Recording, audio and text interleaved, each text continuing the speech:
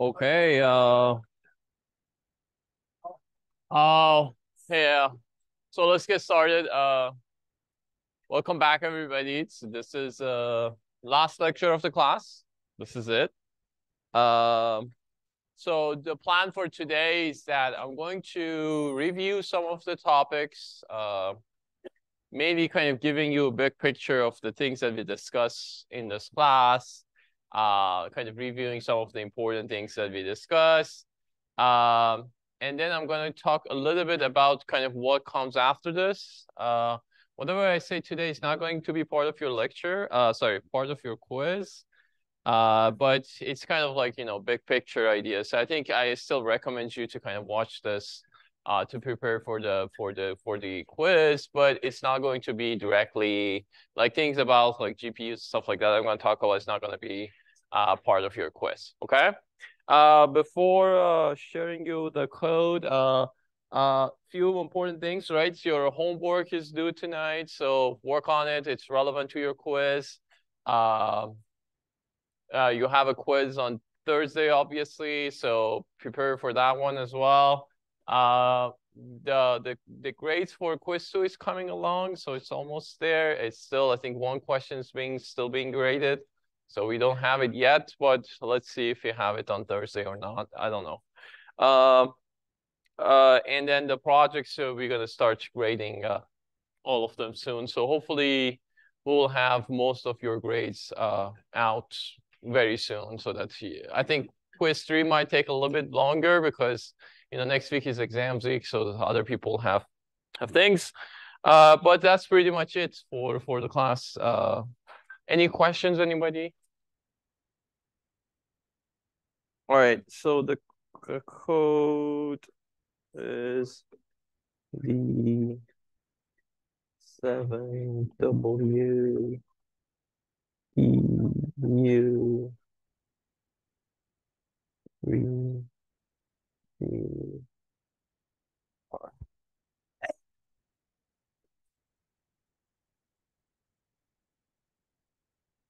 Yeah. I think we started in, so the question is how many codes do we have? I think it started in 3 to 17, I think. So like 15 of them, something like that. And then I'll probably just drop one and then the rest will be valid. That's how we go. But you can, as I said before, you can mix and match with your participation on CampusWire. I think most people will get it. All right.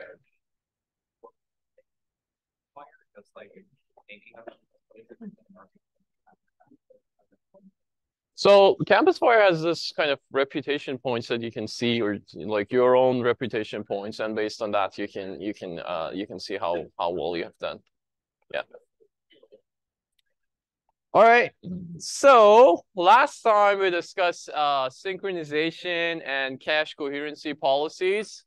For those of you who didn't get the code, I'll show it later as well. We talked about memory models. We talked about solutions for that, fences, barriers, semaphores, locks. We also talked a little bit about actual hardware implementation of it using, load link and store conditionals. So these are important things, and I think with your homework 6, you kind of also learn about these things. Let us know if you have further questions. And definitely take a look at previous year's homework too. That helps you a lot to kind of get some examples, some more examples. Any questions about consistency or coherency models? All right. So kind of as I said, today goal is kind of like, talking about now and what is coming after kind of multi-core systems. So basically kind of like we are kind of at the end of this graph that I showed you in the first slide. And here things are basically getting very, very flat, which means that we're really not getting much out of our new systems. But the question is, okay, what comes after this, and what is kind of like the current trend and future trends? And the answer to this, that is this it? Is we gonna kind of like stop at this point when they're gonna get faster computers anymore? The answer is no, and the reason that the answer is no is that first of all, there are evidence of progress, and second is we have been at this point many times in history. When we had the kind of like a memory war problem, when we had the power war problem, like there were many times that actually we think that, okay, this is it for us and we cannot make computers faster, but there was always like a solutions that we made and we move it forward. And one of the reasons is that the economy of this is we need to make faster computers because these big, semiconductor companies needs to sell new devices. So they're going to pour a lot of, research and engineering in these things. And as a result, everybody kind of benefit, right? So everybody gonna get faster systems and more advanced and high-end systems. So I don't think that we're gonna stop at any time soon. We're gonna keep finding new solutions. So let me talk about what are those solutions. There are actually three categories that is kind of like, give us future technologies. One is what we call more.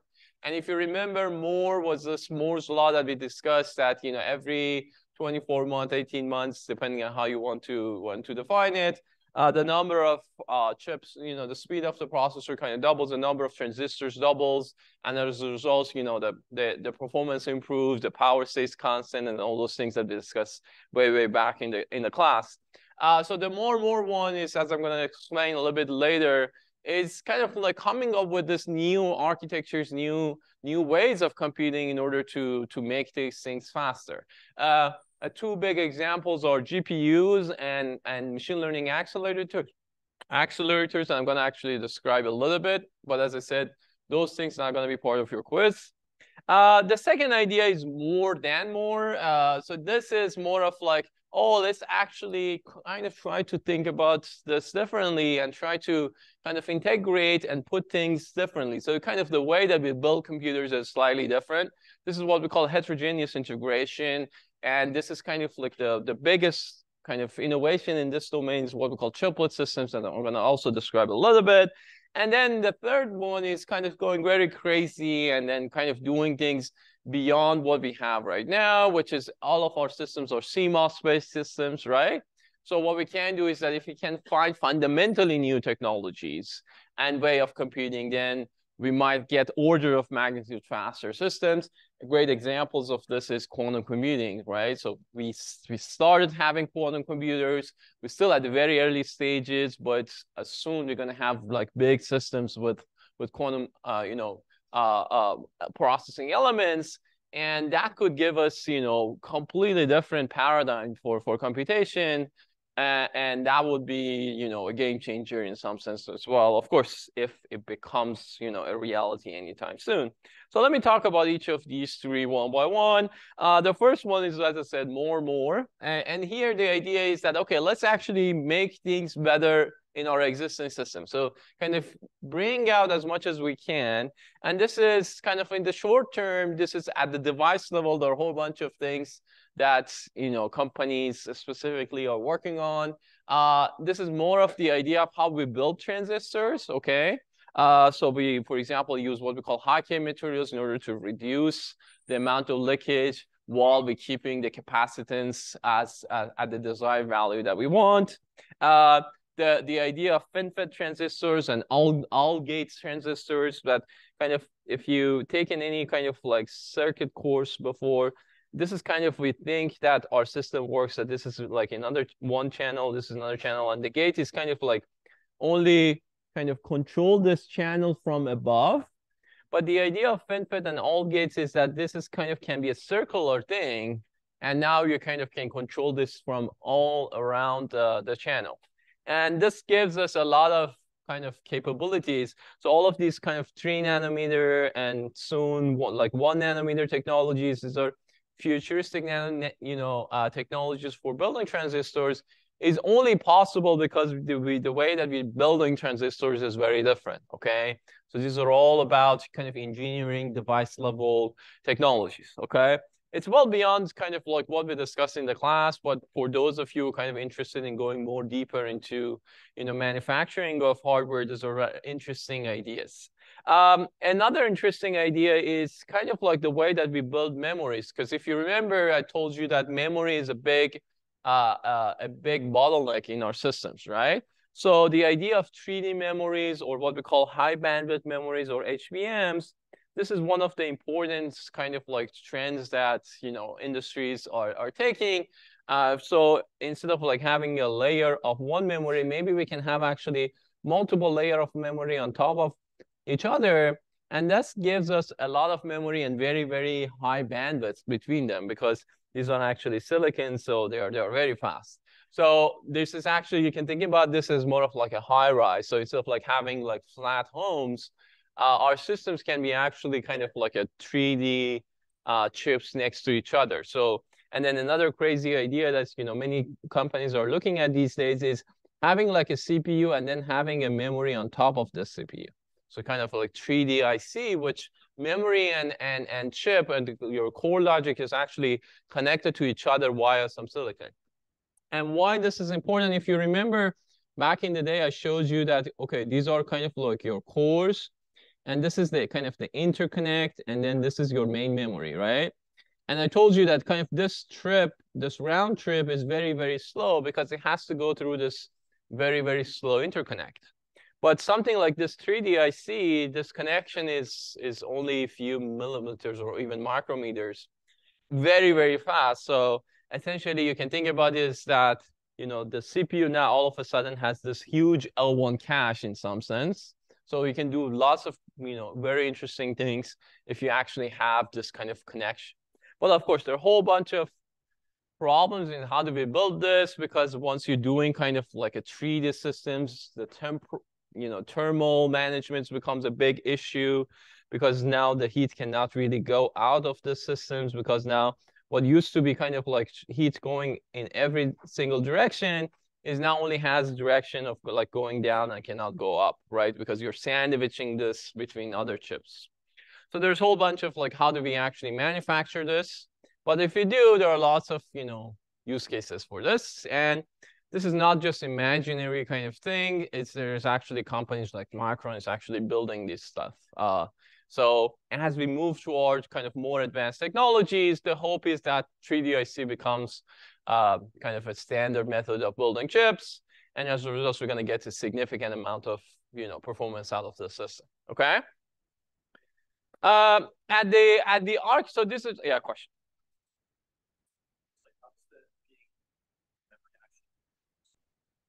So the question is, how come 3D memory makes it much faster? Well, this is kind of like, let me actually add a page here. So as I said, so this is your core. Let's say you have a 2-core system. You had like a tiny bit of L1 private cache, right? And then we had kind of like an interconnect, and then you had like a main memory or L2 cache, right? So this was your memory.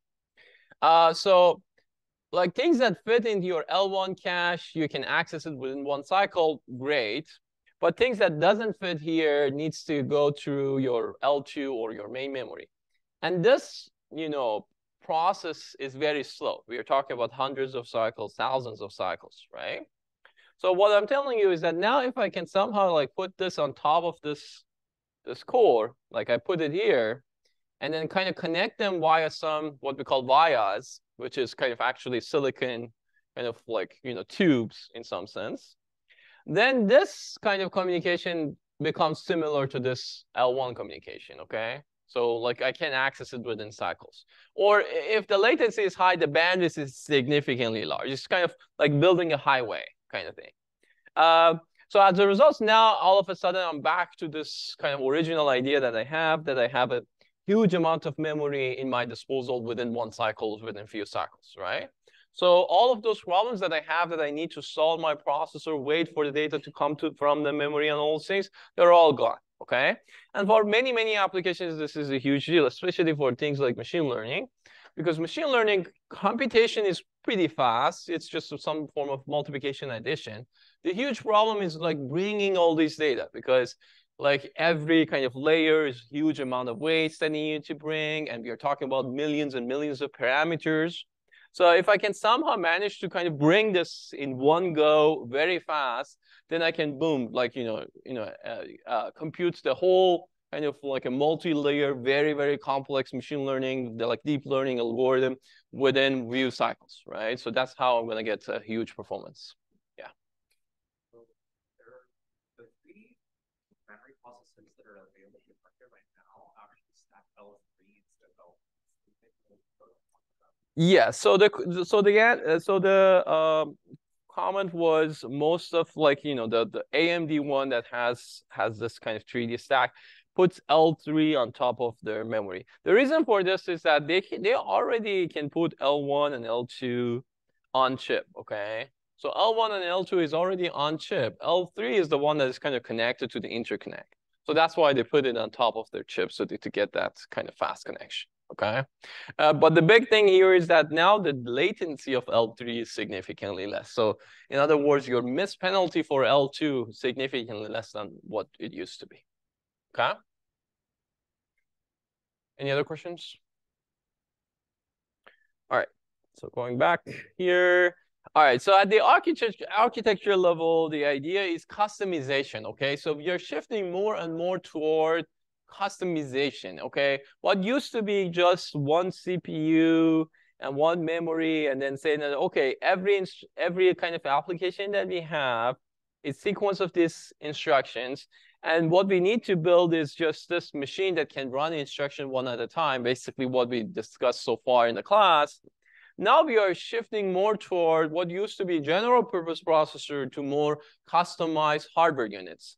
So there are a whole bunch of like different workloads that some of them maybe actually if you use a different architecture for my CPU, these can be run faster, okay? Again, a big example in machine learning accelerator. So if you look into your devices these days, in your iPhone, for example, you have your general purpose processors, a big core and small core, and then you have a bunch of all these other accelerators. You have what it calls a neuron engine or NPUs. You have different versions of GPUs, and then you have a whole bunch of like crypto coprocessor. You have MPEG or video coprocessor, et cetera, et cetera. So what these things do is kind of offloading that kind of workload that used to be just running on your CPU in this kind of helper units.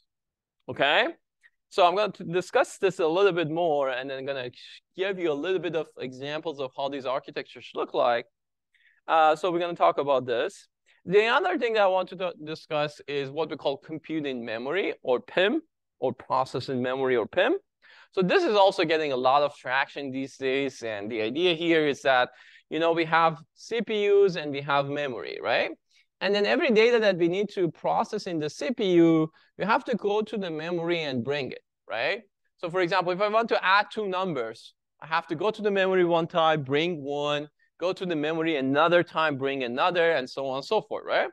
So the idea is that maybe I can add like a little bit of logic closer to the memory that can at the very least do some basic stuff. Okay, so like adding or multiplication, these kind of like basic ALU operations, maybe it can be done here. And what's the benefit of this? The benefit of this is that you don't need CPU anymore for doing this basic stuff. The memory just directly connected to this kind of core logic. And you can actually, if you kind of have something like a 3D memory system, then the bottom layer can be actually the core, and then the top layers could be kind of the memory. So think about this as a kind of a 3D. So the bottom layer becomes the logic. And what happens is that, if I want to add two numbers, just this core can actually do it for me. So it reads to this two value from the memory, do the addition, and write it back to the memory without any involvement of the processor. And this, again, would be significantly faster than what we have now, because I don't need to kind of bring everything to my CPU, pay this penalty of reading from L1, L2, et cetera, right? And again, for many applications, including things like matrix multiplication, that you have a very, very deterministic kernel and kind of activities, this is great, okay? You can actually kind of run this very, very fast. For genomics, for example, this is very useful. For any sort of kernels that you know exactly what it needs to be done, for sorting, stuff like that, it's very, very helpful. So processing in memory or PIM in general is kind of like, or generally what we call near memory or in-memory computing is the idea that's lots of people actually working on these days, okay?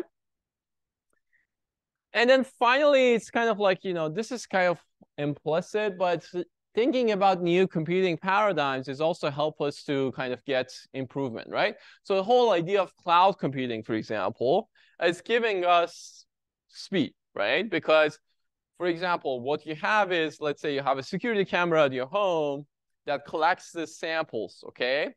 One option that you have is that you can do everything locally, right? So for example, you want to do some form of object detection on your camera on your home, and then that object detection camera can run on the device itself, on the security camera itself. But your security cameras probably have a tiny bit of processor, doesn't have much memory, so on and so forth.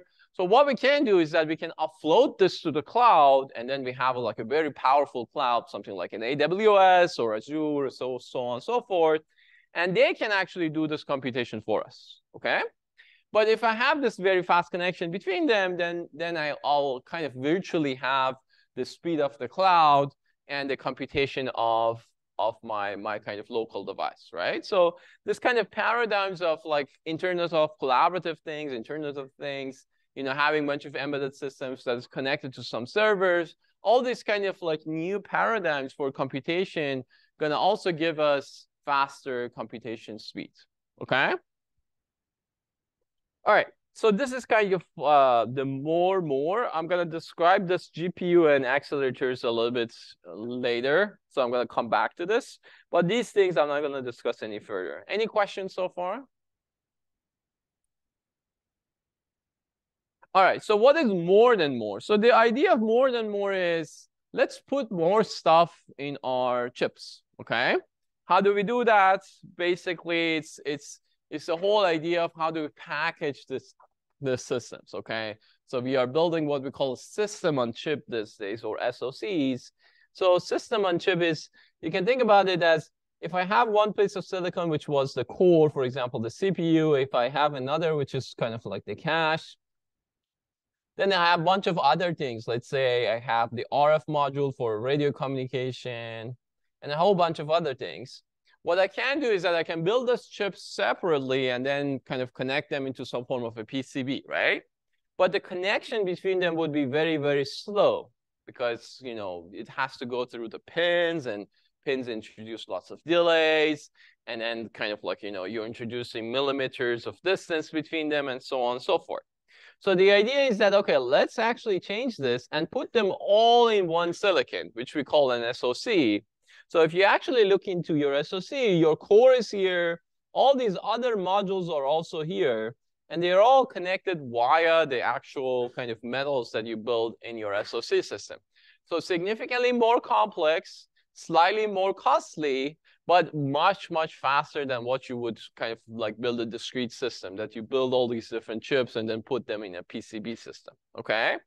So the idea is that now that I have this capability, let's bring more things and put them into this kind of SoC, because then the communication between these various different kind of components or modules become significantly faster. And the results, I'm going to get a huge amount of performance, okay? And this is kind of the trick that, your Mac, for example, is using. So they call it like, interconnect fabric or memory fabric. And the reason that you get a huge performance out of your GPUs and your memory system in your M2 or M3 kind of like systems in your Mac compared to like a Windows system that you have is because they have this very, very fast communication between different components in their systems using the technology that they have, okay? So they can actually kind of like read and write from the memory or from the GPU within few cycles, because just this communication route between them is very, very fast and very, very high-end technology, okay? And kind of like the direction in this area is even making this even more complicated. Put even more things on your systems. I'm going to describe this a little bit, so for now, just wait for this. But basically, what we're going to get is what we call a heterogeneous integration, or HI. And then you can combine this with the idea of the 3D that I said. So we're going to get something what we call 3D HI, okay? Which you're going to put things both in this vertical direction and then horizontal direction. And you're going to have a very, very complex system that has a bunch of these chips all together into one big chip, okay? And we call this a chiplet system, basically. So I'm going to describe this in a bit. And then the last thing is, as I said, it's just going beyond CMOS, okay? So because CMOS, it has its own limitations, right? So we probably cannot go beyond 1 nanometer technology because basically the kind of size of atoms of silicons is around 0.1 nanometer, which means that 1 nanometer is probably the end of the story for kind of building technologies in CMOS. So we need to kind of come up with this other ideas of how do we build transistors. Of course, the main one is quantum computers. There's a whole bunch of others, including optical computation and neuromorphic computation. You probably have heard about like analog computing, or you probably heard about spike neural networks. So these are kind of non-conventional ways of computation, which is very, very different than what we have in CMOS technologies. Quite exciting, very high impact kind of ways of doing this. I definitely recommend you if you're interested, think about it. It's a very interesting area for doing some form of grad school or PhD on, okay? All right, to kind of recap, so what we discussed was, historically our performance kind of doubles every 24 months. We describe a whole bunch of different microarchitectural tricks, and we show that helps us to improve this by a factor of 25.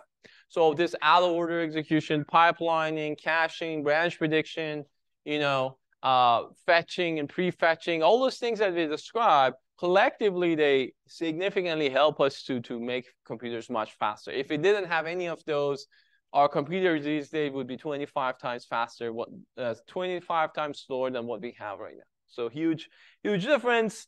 And then, as I said, we kind of stopped at multiple stages. The Powerwall was one of them. Then we introduced multi-cores. But then we are we are at the end of the multi-core era. So we need to kind of come up with new solutions. And then we are looking at, these various different technologies and techniques. And one thing that I kind of started, kind of motivate you at the very, very first lecture, and I'm kind of going back to this, is that, the area that you kind of think about hardware and software as two separate things and they don't talk to each other is kind of over. Now, what we need now is kind of a co-design between them. So as computer scientists or computer engineers, electrical engineers, you definitely need to know across the stack so that you can actually build real systems, okay? So even if you are just, a software developer or system integrator or whatever you're going to be in future, you need to know this kind of whole stack in order to actually be a successful engineer, okay? Or a successful scientist. So that's why I definitely recommend you to kind of continue looking at this depth and this breadth, okay, together so that you become a very well-versed, engineer. All right, so let me talk about a couple of those things that I said. The first one is I want to quickly describe what is a GPU and how does it differ from a CPU. Then I'm going to talk a little bit about an accelerator as another example, and then talk a little bit about more and chiplet systems, and then we kind of call it a day, okay? So GPUs, first of all, why do we need GPUs, okay? So if you remember back in the day, we talked about data level parallelism, thread level parallelism, and all those things. So one of the big things that we have is data level parallelism, right?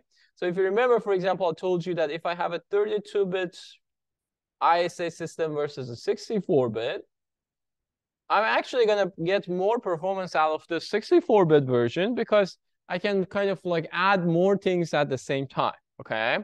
This is what usually we call single instruction multiple data system, SIMD, okay? So the SIMD systems is actually give you a possibility of doing more things in parallel, okay?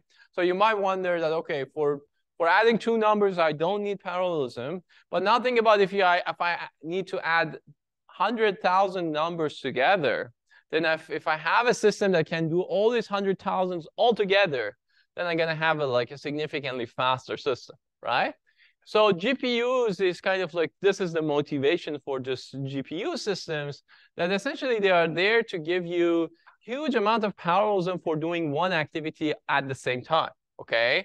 And again, there are a class of applications that kind of really benefit from this, and you probably guessed it, it's matrix multiplication, which is kind of the fundamental kernel of machine learning. And if you, again, remember the first lecture that we discussed, why computer architecture is interesting, is I gave you the example of NVIDIA and told you that, you know, the reasons that we are talking about this chat GPT and generative AIs and in general machine learning is that we did have the algorithms, we did have the data sets. What we didn't have, and all of a sudden we now have, is this powerful machines that we can now train and infer our data very, very quickly, okay? So the reason for this is that we managed to build this very, very efficient data level parallelism algorithms. And the heart of it is basically the GPU systems that can give us this, okay? So this is kind of the idea of GPUs. As I said, many applications, mainly machine learning and AI, can benefit from this massive data level parallelism. In other words, many people say that the killer app for this GPUs is this machine learning, you know, and AI applications, right? Probably if those of you who have, you know, stock for NVIDIA, probably seen it is kind of like tripled, more than tripled actually, in even just in 1 year. And if you look at it like from 10 years ago, you see that this is a huge improvement in the value of the company, just because you're shifting more and more toward this kind of AI and ML-based systems. So a little bit of history of GPUs. So GPUs, the reason that we call it GPUs is that they initially was intended for graph applications, because in graph applications, we do lots of these parallelisms for tracing and for kind of video processing. So it's kind of started as kind of just this tiny accelerator that sits next to the CPU for just graph workloads. But then with the introduction of CUDA, which is the specific language for NVIDIA-based systems, which is kind of around 2006, 2007, the idea of GPGPUs or general purpose GPUs kind of come into the play, which you no longer just needs to offload a particular workload. Any workload that you write in the CUDA language can technically just offload it to the GPU and be executed on GPUs, okay? So any sort of like, you know, addition summations, matrix multiplications, anything that can be basically written in CUDA and can benefit from this huge data level parallelism can actually benefit from GPUs, okay? In other words, we kind of create what we call kernels. So kernels is this kind of like container-based kind of like as in a part of your application. So if you have an application and this little part within your application can actually be parallelized, so you create this what we call a kernel, and then we kind of like, you know, offload this. If this is your CPU, you'll kind of offload this to the GPU. So you ask GPU to kind of calculate this kernel for you, and then you kind of get the results back. So you kind of send this and receive this. And since this is like very, very fast, within a few cycles, you can get the results, and then you can continue doing your computation with that. Whereas if I had done it on the CPU side, this probably would have taken thousands of cycles, because CPU cannot really parallelize things very well, right? So this is kind of the idea of GPUs. If you want to kind of visually compare how does a GPU versus a CPU look like, it's kind of like this. This is kind of like to show you the scale. So on CPUs, if you remember, we told you that, you know, we have kind of a data path and a controller. Data path was kind of various different functional units, right? And then we have caches and DRAM, which is kind of, you can think about it as part of your CPUs, although this is technically your memory. On GPUs, the difference is that almost all of the you know, real estate area for GPUs is for functional units. So you have massive amount of functional units, not just 4 or 8. We're talking about thousands of functional units, okay? And the reason for this is that, as I said, we're going to do the same operation across many, many instances of data, okay? Which we call, as I said, single instruction, multiple data, okay? A SIMD system. And then you still need, DRAM and caches, but the amount of locality is significantly less than what we have on the CPU systems, because again, it's kind of a one-time use. You just, compute, and then you write, and then you compute the next one, and you write. And the controller is significantly smaller because this is just one instruction at a time, a few instructions. You don't need to have this gigantic ISA with various different things. It's very specific instructions like addition, multiplication, and so on. So we're talking about significantly smaller decoder, fetch units, and all those things, okay? So this is kind of like the idea of the difference between them. To give you a little bit more, this is kind of a real GPU, actually. This is a Fermi, which is kind of like fairly recent model for NVIDIA. They called their different versions different names. Fermi is kind of like, it's not a brand new one, but I think it's 2016 or something. So as you can, what's that? 2011. Okay, so 2011 is the introduction of Fermi. What's the latest one called? Eta? Oh, okay, yeah. So this is kind of like what a GPU look like, okay, this part. So GPU consists of what we call SMs, okay, simultaneous multiprocessors. This SMs, for example, Fermi, the one that I'm showing you is a 16 SM GPU, okay? Think about SMs as some form of a core. It's not really cores. They're SMs. They're different than cores. But analogy to the CPU system, think about this as a 16-core system, kind of, okay? Within SMs, actually, this is a picture of one SM, okay? This streaming multiprocessor is actually having a kind of a pipeline system, so similar to the way that we have pipeline systems, but it's more of having these kind of things here. So first of all, the majority of this SM is this functional units, or in NVIDIA terminology, this is what we call cores, okay? So the core itself has what we call dispatch units, the operand collector units, then the actual functional units, which could be floating point or integer, and then some form of a queue, which is kind of like a reorder buffer in some sense. So each core, and as you can see, for example, here we have how many we have here? 8, so 32 core kind of system, okay? So each SM has kind of 32 little cores, and then 32 times 16 is the total number of cores that you're gonna get in this GPU systems, okay? And you have some form of caching here, you have register files here, and you have some form of shared cache, additional shared cache for data. So we usually have a cache for instruction, and we have a cache for data.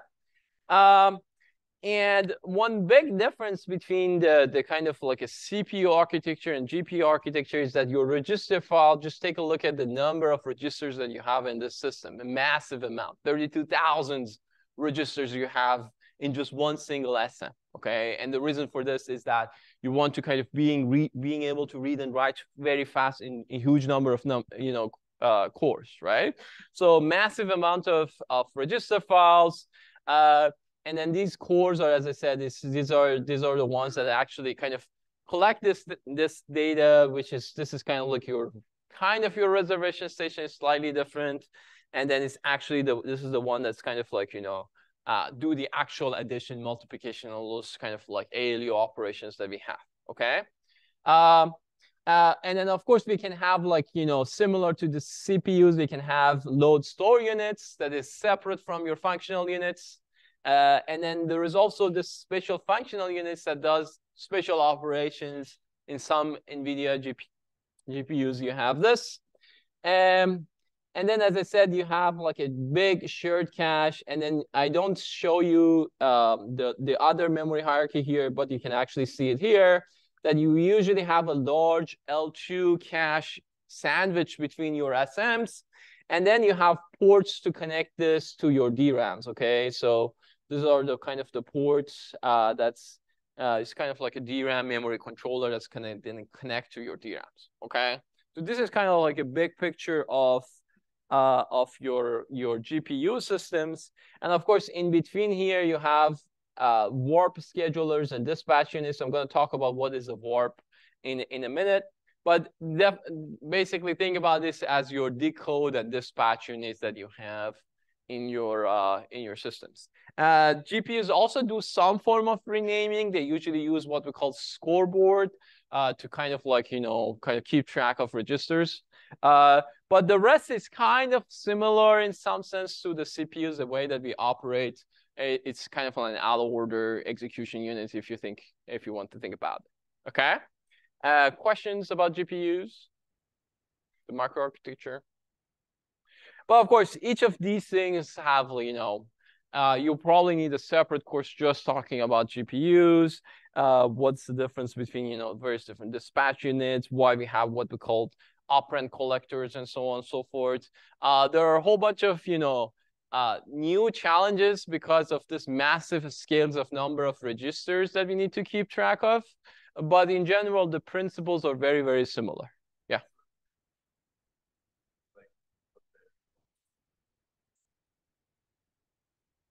Yes, so the question was the idea of GPU is having a very large CPU that's optimized for mathematical operations. Yes, optimized for parallel processing, let's call it, okay? So if you need to do something in parallel, that all of them needs to do the exact same thing all at the same time, then GPU is your answer. Okay. So this is kind of like the model for, let me see. Let me explain this, and then I'm going to come back to that. So these are just terminologies that GPU use. This is mostly CUDA's or NVIDIA's terminology. AMD has its own terminology. But basically, the kind of tiny bit of like the smallest component in a GPU is a thread. Okay, so thread, you can think about this as kind of like the equivalent of the thread that we have in CPUs. Then combination of these threads create what we call a TB or thread block. So thread block is kind of like units. It's kind of, think about this as kind of a cache block. A bunch of different bytes together kind of move. And the importance of thread block is that when we want to schedule things, we usually schedule them at block level. Okay, so we kind of say, okay, this thread block needs to run on this SM, and this thread block needs to run on the other SM, and so on and so forth. So all of them kind of runs together. Okay. And as I said, most of them are just basically doing exact same instruction, but with different data. So if we, for example, have a 16 thread block system, all of them are, for example, doing addition with just different data. So for example, X0, X1, X2, and so on and so forth, if this is an array, okay? And then thread blocks together will create what we call a grid.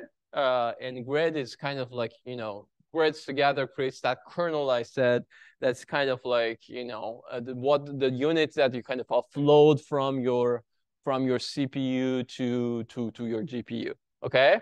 So again, to show you how this works is that your kernel, okay, this CUDA kernel that you kind of offload from your CPU to GPU is combination of this. So this is usually a grid. A grid, by the way, can be 1D, 2D, or 3D. So you can have just X grids, XY grid, or XYZ grid. Within each grid, you're going to have thread blocks. Okay, so each of these blue units is a thread block. And within each thread block, you have threads. Okay, so for example, this could be a 16, thread block, or 32, these kind of numbers. Okay, so the way that we're going to execute this is that we're going to take this kind of thread blocks, okay, and we're gonna assign them into various different kind of like SMs, okay. So for example, this is going to run, like some of it gonna run into one SM, some of it gonna be assigned to another SM, and so on and so forth. And then all of these threads basically goes together into the SM, okay. And then, of course, they might talk to the device memory, and then so the results might be written or read from the device memory as well. Okay. So this is kind of like, again, some form of a detailed example of how a grid look like. So a grid is usually within, consists of blocks. Within each block, you're going to have a thread ID. The way to keep track of this is that you have what we call a block ID and thread ID. So for example, block ID 0, thread ID 0 is this guy here. And then everything else is kind of like you can go in different directions. You can define the size of your blocks. Okay, so for example, you can say my block dimension is 256, which means that this block particularly gets 256 threads. Okay, so this depends on your applications, the programmer's decision. So this is kind of like, again, the terminology. We have grids, we have SMs, we have cores within SMs. And as I said, we typically have 32 cores per SM, and they can run simultaneously 32 threads, okay? The number of cores within SM, we usually call it the warp, okay? Because your block ID might be bigger than one warp, okay? So for example, if you have 256 threads per block, I cannot run all of these 256 together because I have an SM that, for example, can run 32 of them simultaneously. So what I do is that internally in the hardware, this is the hardware kind of idea. The software does not know anything about this. That I'm going to take group of 32 and run it into my system. And I call that a warp, okay? So warp is kind of like a hardware level components that it's not relevant to the software side. One of the big challenges in GPUs is branches. Because as I said, think about the threads that since all of them kind of doing the same thing, okay? And the way that I'm going to get performance out of the system is that if I can parallelize and make them simultaneously running, right? But think about, for example, an instruction here that is an if instruction, okay? That, for example, say that if data is less than 100, do this. If the value is bigger than 100, do that, okay? And if you remember, I told you that these are all doing the same. They can only do the same thing at the same time, okay? So now I'm going to have what we call a divergence, okay? That group of data that their value is less than 100 needs to do that operation, and then the other group needs to do another operation, okay? So what used to be kind of like this that they nicely can all kind of do the same thing, at some point they're going to diverge, okay? So some of them are going to kind of do some instruction, one or multiple instruction, and the other is going to do the other. The good news is that at some point they're going to converge back together, because if you have an if then else, then you're going to go to the next basic block, and then at that point they're going to converge. So this kind of path divergence, and then how do we deal with that? How do we reduce that? How do we efficiently use our hardware during that divergence and so on? These are lots of research on the GPU domain for these kind of things, okay? And of course, when you're writing your programs, it's the best that you minimize this. But of course, this is not, kind of completely avoidable. This is kind of inevitable in some sense. But the less, divergence that you have, the better your system, the faster your system going to be. Okay? Questions? All right. Let me give you a very, very simplified example. So some of you are familiar with DAXB, which is kind of like some form of summations. The C version of DAXB is kind of like this, that you have like a for loop that you kind of like multiply some A and add it to some other vector, and then you update that vector. If you want to write this in GPU format, then basically what you can do is that, let's say you have a 256 CUDA thread per block. This is, as I said, this is just this is a definition. Then I can define, but first of all, this host thing here means that this is the CPU side. So CPU is the host and device is the GPU, okay? So when I have this kind of term called host, this is the code that's going to run on the CPU side. So they are all in the same binary, but the compiler will understand this and then put this on the CPU side and put the other part on the GPU side.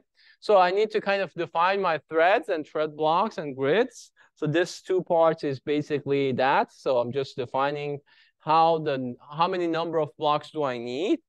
Then I'm going to essentially create my kernel. So this part is creating your kernel. This is essentially saying that this is the number of block and this is the size of each block.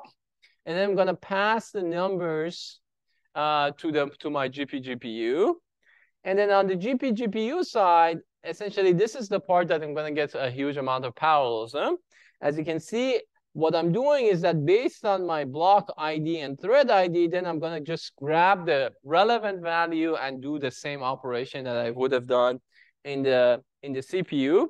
The difference between this part and this part is that this part is only running on one core, but this one is running on 32 times 16 number of cores together. That's how I'm going to get a huge amount of parallelism here, okay? And then all these kind of tricks of block dimension, block ID, and so on and so forth, is just to make sure that we are grabbing the correct data. Because, as I said, this is all of them are happening at the same time. So each one needs to know which exact index they need to grab the data from. So each one, they're separated by the block. And within each block, they're separated by the thread ID. Okay? So this is kind of like a basics of a very simple CUDA programming. How many of you have done CUDA before or familiar a little bit with CUDA? Okay, a few of them. All right. Yeah, if you take any sort of parallel processing programming course, you're going to get more familiar with this. Any questions from this example? All right.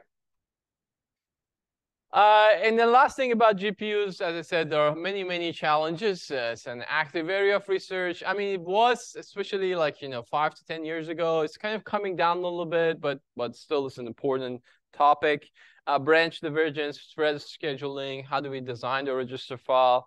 What sort of memory should be designed? How the memory hierarchy should look like? Is it any different than just a regular L1, L2, L3 cache? Or do we want to do something specific here? The sizing, the bandwidth, how much data should I bring? All those things, these are very, very important questions in architecting a good GPU. And of course, power consumption is a huge problem with GPUs. For those of you who have worked with like large servers, you have probably seen this, that this GPUs are very, very power hungry. Questions about GPUs? Cool. Let's have a quick break, come back, and we're going to talk about accelerators.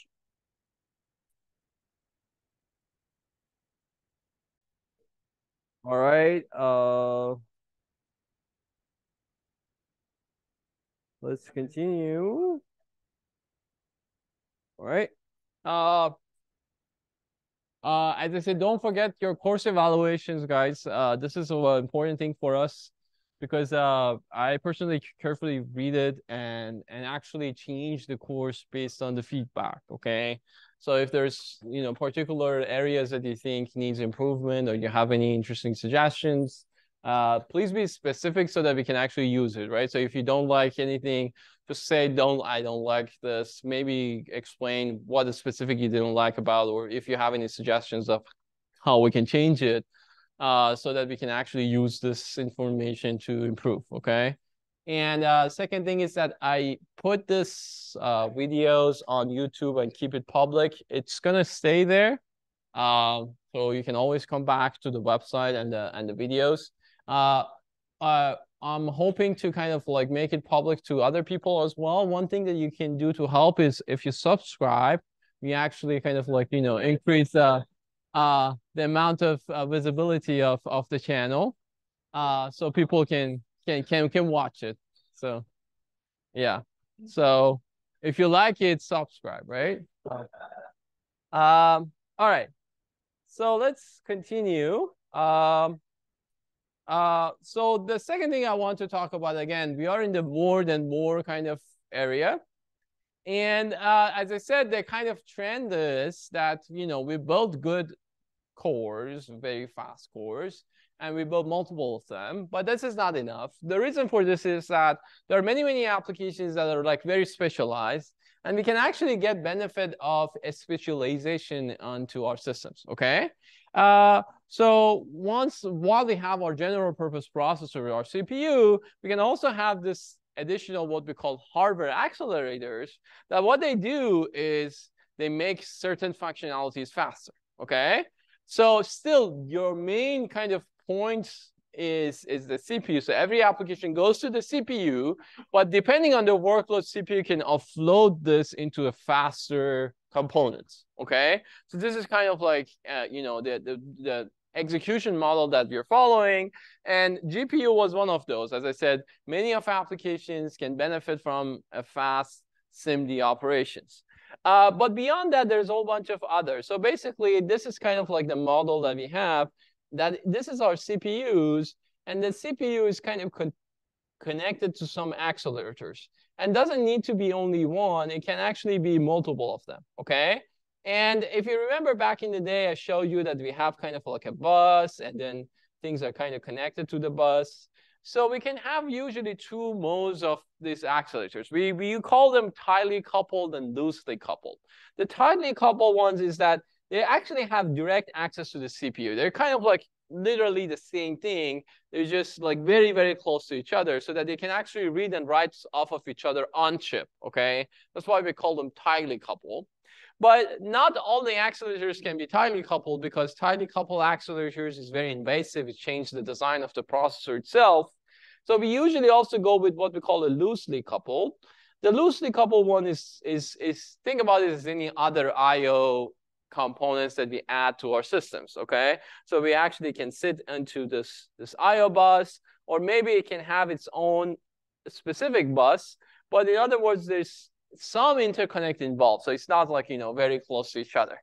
The difference between tightly and loosely is the tightly, of course, very, very fast communication between the CPU and vice versa. The loosely coupled ones is the ones that kind of, it takes more time to communicate. But if you want to kind of offload and then let it be, then loosely coupled is not a bad idea. So if there's like a specific kernel that you offload to that particular unit, and then let that unit do its own thing and then get the results back whenever it's ready, then loosely coupled is actually a desired solution, okay? So what to accelerate? There are many, many examples. Back in the day, we had lots of encryption, decryption. We usually call this a crypto coprocessor. We have like things like hash functions, and then newer accelerators are actually these kind of AI machine learning based accelerators that becoming actually a standard in almost all the systems that we have these days. That essentially what they do is doing just matrix multiplication fast enough. They can do things like convolution as well, and fully connected, and so on and so forth. But they're kind of good at doing one specific thing, okay? And in most cases, this is just basically some form of matrix multiplication, okay? So how do we design an accelerator? The big difference between an accelerator and a CPU is that most of the accelerators, not all of them, but most of them are based on data flow architectures, okay? If you remember, I told you that, we are going with this store program order or one Newman model, which essentially things are kind of instruction based. And we have this PC that's kind of like do this one at a time, right? So things are like, your application is translated into instruction, and the CPU becomes this machine that kind of runs this instruction, okay? The alternative way of doing this is what we call a data flow architecture. That there is no notion of instruction. You just hard code your actual system, and you just feed in the data to the system. Okay. So give you an example. Let me give you an example first. Let's say you have this kind of a mathematical operation here that, you have a V that takes A and B and, add them together, and then maybe it's one of them multiply them, and so on and so forth. If this is kind of like your final output is Y, and let's say your inputs are A and B, your data flow architecture kind of look like this, okay? So this is your A, this is your B, and then you have an addition here. This data is also kind of multiplied by 2, and And then these two data seems to be, so this is in this one is your V, this one is your W. Then these two are kind of subtracted from each other. And then you also kind of like add them together. And then you get your, I think your results. Yeah. You get your X and Y here. So this is your Y, sorry, this is your X, and this is your Y, right? So your inputs in A and B, your outputs is in X and Y. As you can see, as I change my A and B, my X and Y changes. There is no notion of, oh, this is an add or this is a multiply. I'm basically hard code this design, this data flow, and all I need to do is kind of feeding more data to this, and it runs, okay? It's very, very specific to this one particular function. And that's why it's called a data flow, because I'm not changing the control flow, but there is no branching, there's no memory, there's nothing like that. Everything is just reading and writing and then just following this, okay? This is what we call a data flow system. And then essentially instructions are being executed whenever the data is ready. Whenever the input data is ready, they can go inside my data flow architecture. There is no program counter. There's no notion of PC. There is no ordering between instructions because there is no instructions. Essentially, the order is order of data that needs to go inside your system. So if you have, instead of having a control flow dependency, now you have a data flow dependency, right? So you can, if you, for example, you're using the results of previous operation for the next operation, they have to, happen in order and so on and so forth. And then since there is no notion of control flow, this can actually be scheduled offline. So typically the compiler is the one that's kind of decide this data flow because everything we know before even the execution begins, okay? So everything is kind of like, pre-scheduled, scheduled offline by the compiler, and then feed it into your system, okay?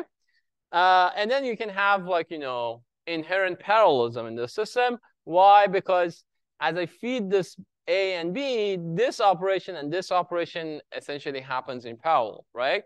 So this operation and this operation are serialized because the results of the add impact the sub, but anything that is within one layer, like these two actually happening at the same time, okay? So there's inherent parallelism in the system, okay?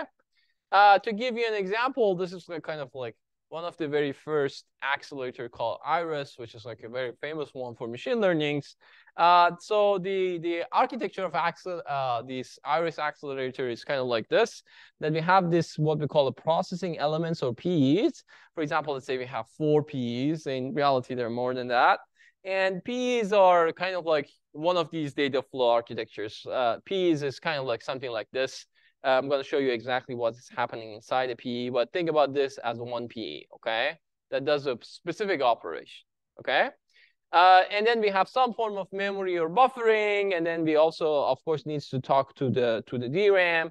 And at this point, this is also kind of, connected to your CPU, okay? So it's kind of offloading, getting results in and out, okay?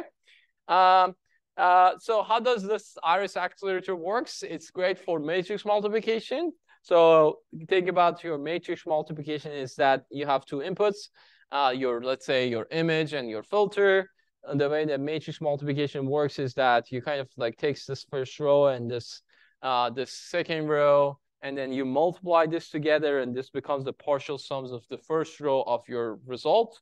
Or if you want to not having the partial sums, you can just multiply this row to this column and get this kind of one content here. But typically what we do is that we take rows, we multiply them, and we get the partial sums of each of these rows, and then we continue until we get all the results. So this is kind of within each PE, as I told you. So PEs kind of like look like this, that we get kind of like one part of the image, the other part of the filter. This is my partial sum. And then these are just pipeline registers. As you can see, these two kind of multiply together. The multiply itself is kind of a pipeline system. And it could be either single elements or it could be multiple elements, all right? and then this goes to this value here, the partial sum value, and the partial sum value is going to be kind of go back into kind of the buffer units. These are my buffer units, by the way. And then you can have other things like, for example, if you want to override the partial sum with some inputs, you can. These are your buffers and so on and so forth.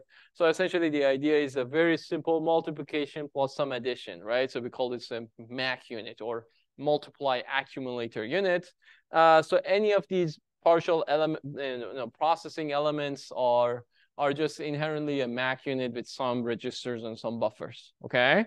And if I have enough of these, then I can run this in parallel because I can then take one row and second row, then I can do another row and another row in another processing elements and so on and so forth. And then boom, the only thing I need to do is just combining these partial sums together in order to get the final results, right? So I think this is kind of like the idea of a bigger picture of this, that one row and one column goes to one processing element, another row and another column, or another row and another row goes to another element, and so on and so forth. And of course, you need to kind of like collect these partial sum values together to get the final value of your rows, right? So the rest is just mapping depending on how you want to do the computation. It's just a simple matrix multiplication, okay? And again, some of it is your weights, and some of it is inputs, and some of this is your partial sums, okay? Any questions from this?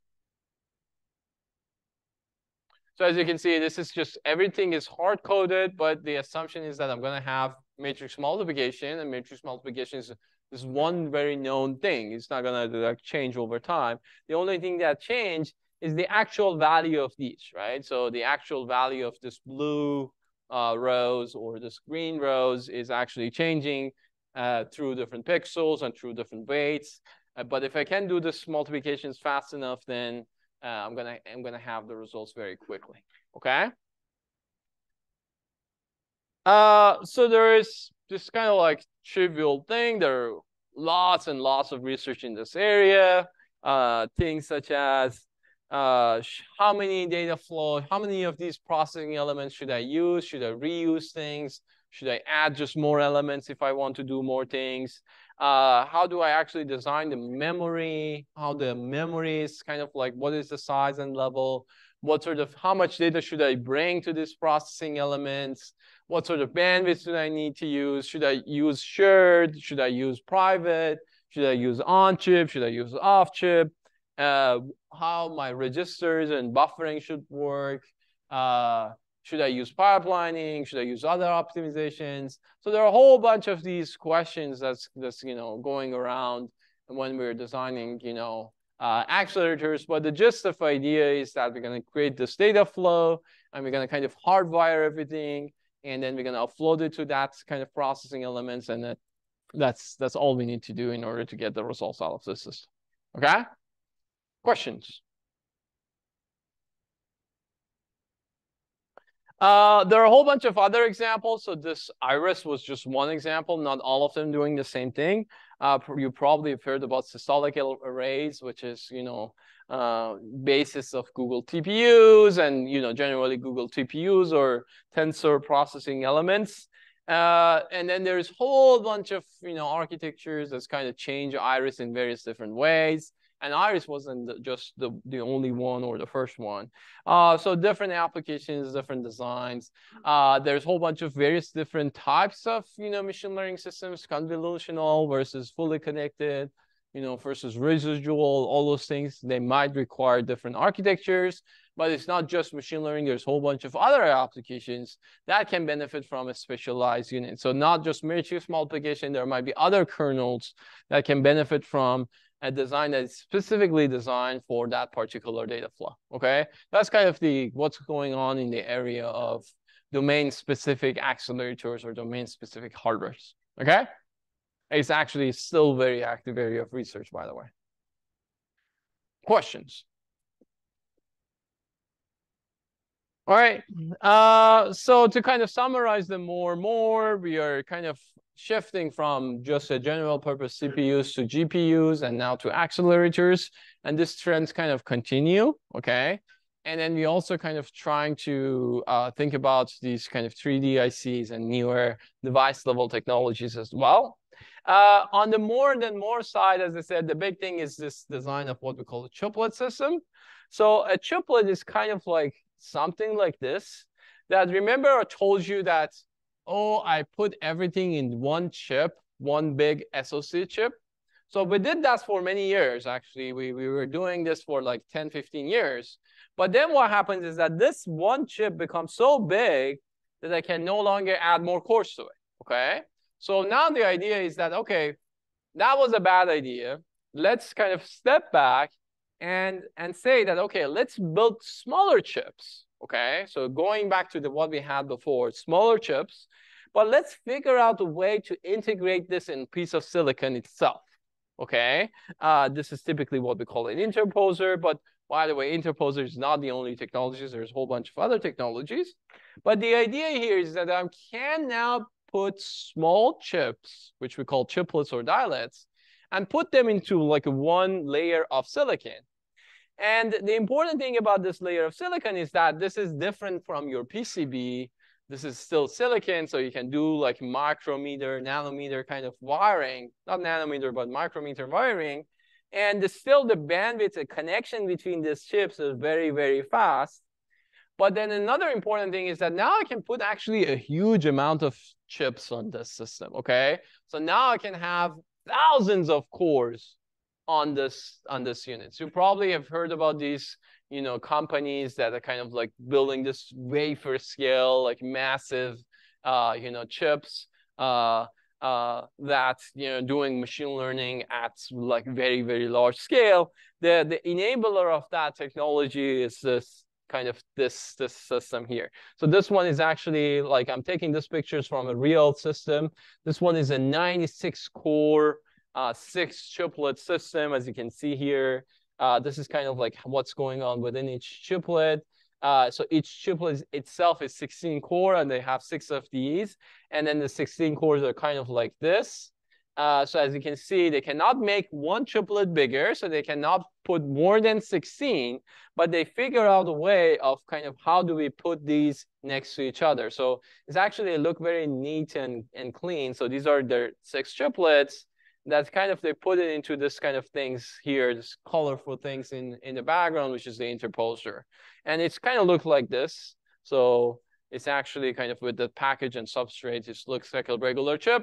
But in reality, these are smaller chiplets that's kind of integrate into the like a layer of silicon. And then there's a whole bunch of, oh, how do we build this? And I'm not gonna, you know, talk about those things. But of course, if you're interested, you can talk about this later. This is very exciting kind of line of research because this enables us to do massive scale computing on just one chip, okay? Which used to be impossible in the past. And this is essentially, as I said, this is the idea of what we call more than more.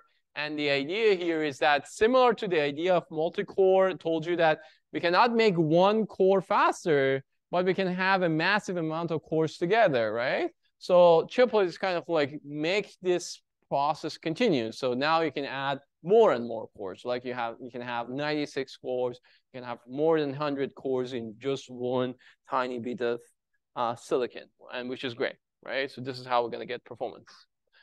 Questions?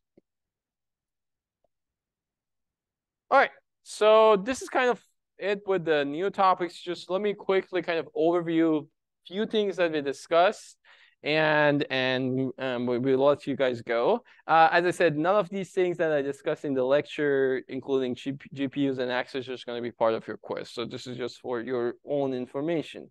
So the topics that we discussed, kind of like at very high level, we started with the hardware software interface, and we introduced this very, very important topic called instruction set architecture, ISA. Then we kind of go deeper into ISA and say, okay, given an ISA, how do I build my systems, okay? And we define that as the macro architecture. So this is basically the logic of how do we put these components next to each other, and that was the macro architecture. Then we talked about various different principles, right? We talked about pipelining, we talked about speculation, we talked about parallelism, and these are kind of the key enablers of getting this performance out of these systems. Then we kind of pivot and talk about caches and memories. We talked about memory hierarchy, the reason that it's actually a good idea, and so on and so forth. And then we kind of like take a step back and talk about the IOs and with the different components. And today we kind of like completed that. We're talking about GPUs and accelerators. And then of course we talked about multi-core, which for some reason I'm not showing it here. But we also eventually talk about multi-core systems as well.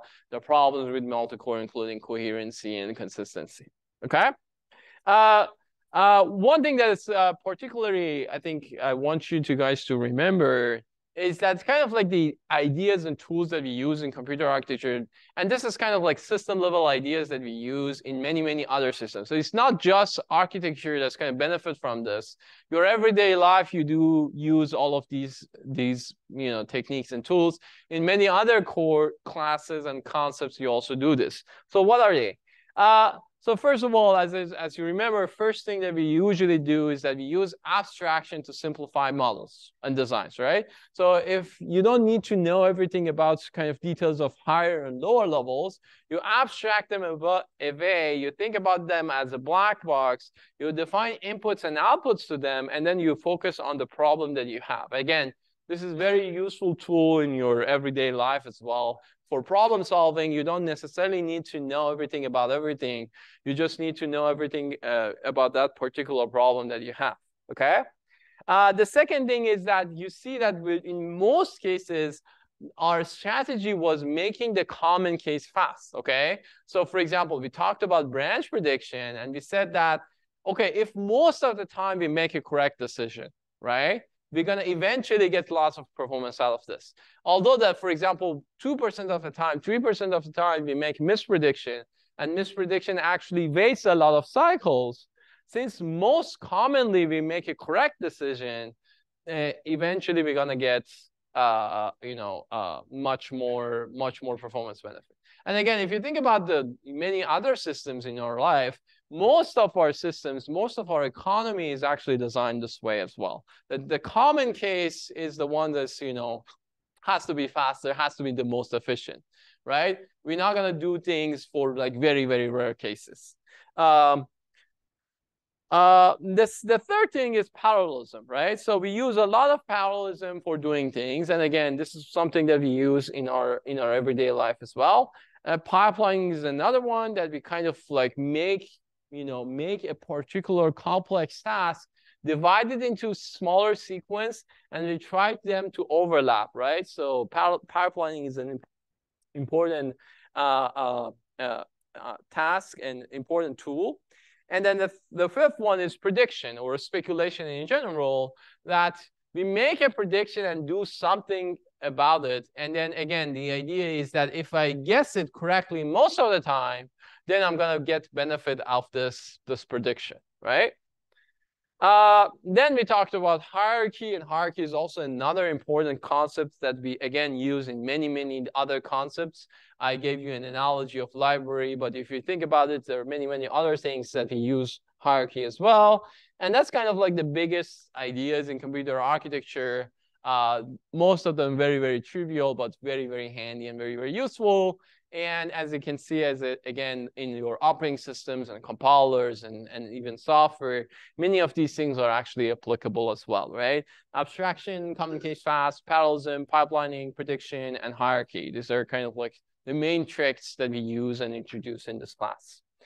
So this is kind of like, some pictures of, modern systems that we are seeing. So as you can see, this is actually an Intel core. To kind of give you an idea of like how much space is being used.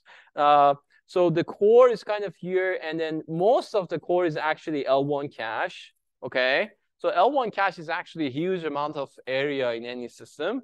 Then you have kind of like L2 cache, and typically we put L2 cache kind of like this, kind of in middle. And then the shared L3 cache is kind of like usually on the sides, like in one side of the core is usually where the L3 is. The other side is usually what we call a memory controller, the interface to the DRAM. And of course, DRAM is kind of connected on the motherboard. It's not on chip with the rest of the system. The reason that this communication is very, very slow is that.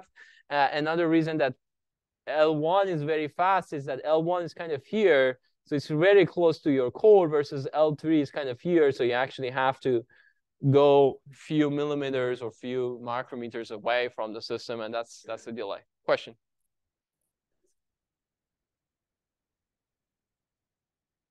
Yes, good question. So does that mean core 1 and core 3 kind of have slower access to L1?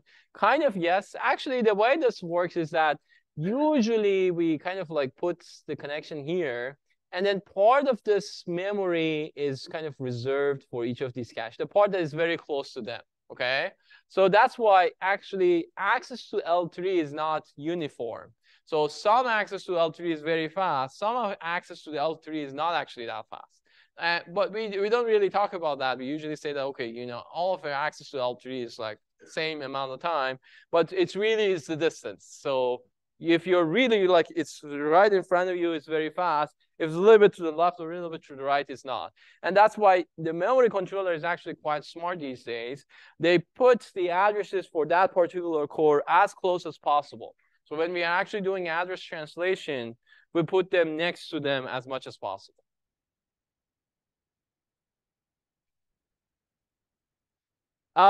This is your M1. As you can see, for example, a few things I want to discuss is many of systems, including Apple, using multiple cores, okay?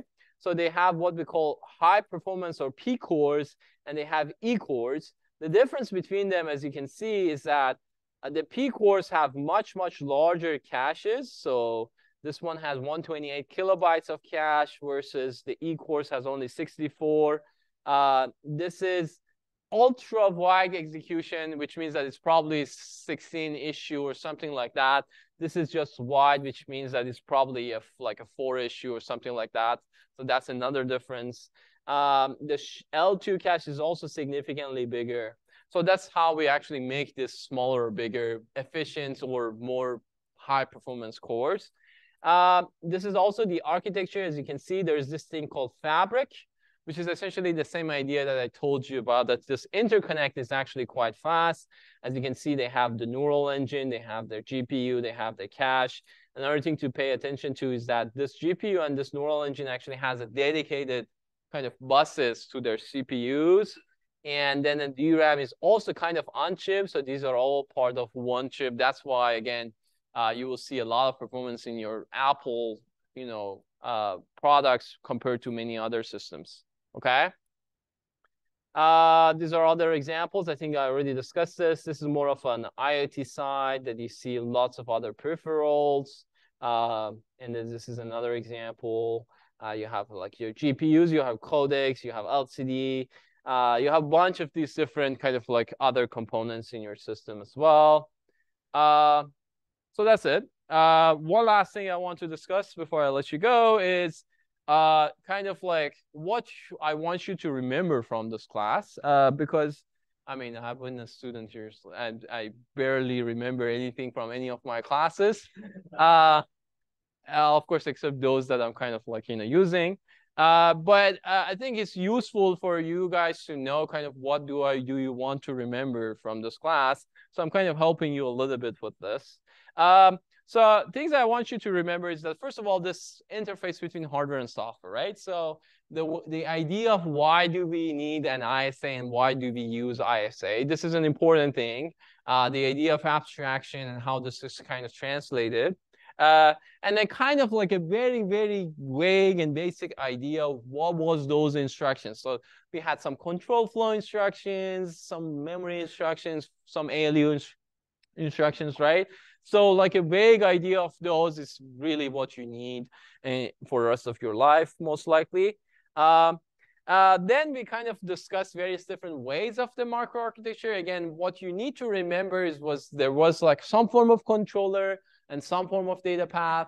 I want you to kind of remember pipelining in general, but I mean hazards and forwarding and details of that. you're probably not going to remember, and you probably don't need it as well.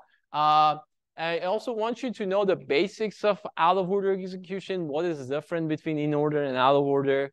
And what was like one key things that kind of make us be able to do out-of-order execution? That idea of retiring and kind of like, reading things in order, but executing them out of order. That's kind of like the gist and like very high level idea. So hopefully you will remember that. And you also remember there was some form of a speculation and prediction happening in many different components of your system, including branch prediction, prefetching, and so on. So again, remember that there is this, prediction going on. So maybe as a developer, you can help the prediction engine to become better. Okay. And then of course, I want you to remember there was cache hierarchy. So hopefully you know what cache is, a few years from now. And hopefully you understand why caches are important and performance caches are important. I want you also remember that there is a difference between virtual memory and physical memory. Again, the details of how the page table works and so on doesn't matter, but there is this translation that's happening in a system that is important. And finally, multi-core systems, and what is the difference fundamentally from a multi-core systems to a single core system, and why we have those problems that we discussed, including coherency and consistency, just a general definition of what are those problems, and kind of like have a very basic idea of how do we solve them. We use some fences or memory model. Again, the details probably you won't remember depending on which type of careers you're going to have. But knowing that there are solutions, including some form of mutual exclusion or some form of producer-consumer format, is hopefully is what you're going to remember, and you're going to use it in your future courses. And then, as I said, these are kind of system-level techniques that I described to you. Make the common case fast, speculate, and you can always speculate in your real life as well, right? So take calculated risk, and if you're right in most cases, you're gonna be successful. Using the hierarchy in many different aspects and pipelining, and then of course parallelize as you can, and listening to this is kind of irrelevant to the computer architecture course, but listening to the experts of the field in any field that you're working on I think it's an important thing. So many people kind of like try to have their own opinions about different things, but always like as a scientist, as an engineer, I feel like it's important to know that, whatever we do, but the reasons that we kind of as human beings, we are kind of progressing is that we always like take that scientific approach, right? We kind of use science to kind of prove or disprove various different things. So for every other aspects of life, maybe you should do the same thing, okay? And then I want to also say that there are various different things that we didn't discuss. So if you go to this, first day of your job and your boss say, oh, okay, we have a VLIW processor and you have taken, you got A or A+ in your computer architecture course, so help me with that. You can kind of like, point to this slide and say that, our professors didn't, cover. So there's a whole bunch of things that we didn't have time to cover. VLIW is like a different way of kind of decoding and running processors, which we didn't have time to talk about. They talked a little bit about security, but we didn't have time to talk much about it. We didn't talk about storage systems. We didn't talk about vectorization and vector implementations. We didn't talk about, large scale, server scale, warehouse level systems. We didn't talk much about power and low power computation. And finally, we didn't talk much about compiler and the role of compiler. Here and there, I kind of discussed it. Here and there, I also discussed OS as well and the role of OS. But you need like a proper courses in these two areas, separate courses to kind of learn about these things, okay? And then last thing is watch this video in your free time if you want. This is actually the talk by Hennessy and Patterson, which are actually the author of the book that we are using. They are very prominent researchers. One of them is a distinguished professor at Berkeley, Patterson, which is kind of now retired, but work as kind of like a senior level at Google. John Hennessy used to be a Stanford president. He's actually my great-grandfather academically, so we are related. So this is the talk that they gave in 2017. The title of the talk is The New Golden Age of the Computer Architecture. And this is when they won the Turing Award. The Turing Award is kind of like the equivalent of Nobel Prize for computer scientists, because computer science doesn't have a Nobel. But if you win a Turing Award, it's kind of like the highest possible thing that you can achieve in your career as a computer scientist or computer engineer. So this is when they won it, and this is the talk that they gave in the acceptance of that. So they actually kind of like, this is like a 1-hour talk. They talk about like many of the things that we actually show you, like including this kind of like the slides of like, different times. This is actually from their book and from their talk. So many of things will be familiar, but it's an interesting kind of vision that you're going to see from them. So I definitely recommend you to take a look at that, maybe during Christmas if you're bored or miss me. You can also follow me on this social media accounts. So I have a Twitter account, which is quite active, and LinkedIn. Some of you are already friends with me. My cats have an Instagram account if you want to follow. My personal website is here. Our lab website is also here. We kind of like, if you want to do research with us, happy to talk more about all of those things. Yeah, evaluation. Quiz 3 going to be whatever we discuss after quiz 2. So after the cache, beginning of kind of memory and virtual memory. Up to the things that we discussed last week. So as I said, this particular lecture is not included. Okay? Yeah, that's it. Thank you, guys.